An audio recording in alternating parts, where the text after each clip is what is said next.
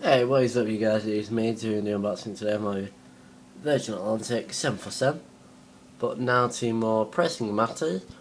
About this, my order.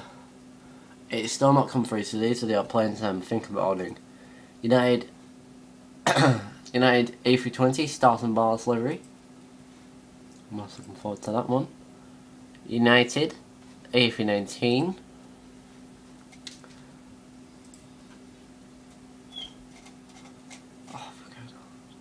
United 738 and a United 75, and if you can hear that, it is my dog that's making that noise. Anyway, those are my ones. Bear with me, you want to stick around, don't you, Monty? Go on, buddy.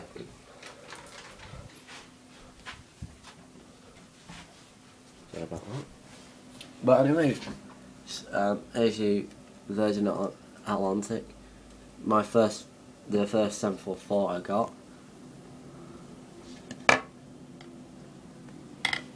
Right, we're only a minute in there, so let's go.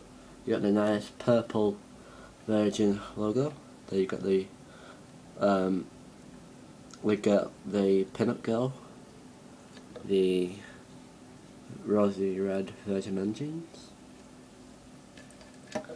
and you've got your wingtips. Underneath you got that lovely Virgin Atlantic logo. Now you can see like the beginning of that flick over the tail. Towards the back you've got the Virgin 744, and you got your registration, which is G-V-XLG,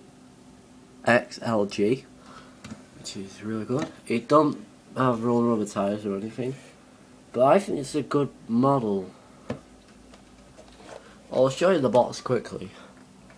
So you got Virgin logo, nothing there where the model is. It did come with a stand, but the stand is currently broken.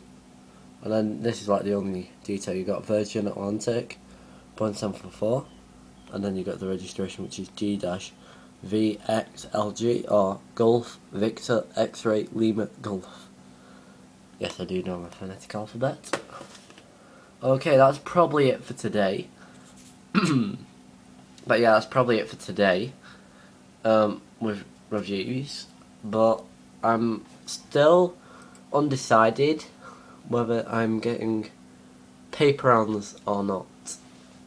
So I should be notifying you in the next few weeks whether, or I'm gonna try and get like an arrangement with my dad. Say like I want my dog like 4 times every day for the entire month, except for on Sunday. Like he will give me he'd buy me like a model or something. I'm not sure. I think I might just go for paper rounds. Okay guys, bye.